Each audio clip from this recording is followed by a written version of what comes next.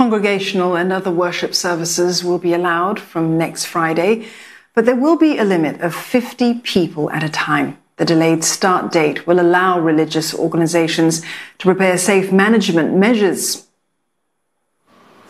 Now, the Culture, Community and Youth Ministry says that organizations are required to submit their safe management plans at least 3 days before commencing Phase 2 activities, and they include manpower deployment and safe distancing measures.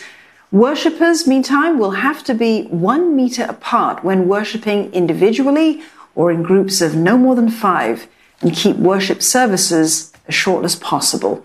They must wear a face mask at all times.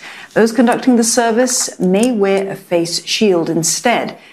Singing, live performances and mingling, though, they are not allowed, and congregants cannot share items like prayer mats and holy books.